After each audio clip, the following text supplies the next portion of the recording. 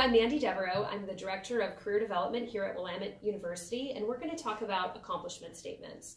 Accomplishment statements are a key component to your resume and a great way to highlight your accomplishments in relation to a job description.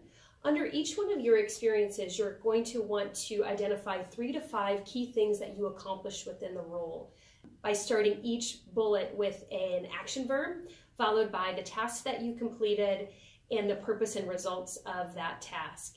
You're going to want to use a different action verb for each experience so that you're really differentiating your skill set and your accomplishments, and let that job description guide you for the action verbs that you're going to choose. So one of your job responsibilities might be planned events.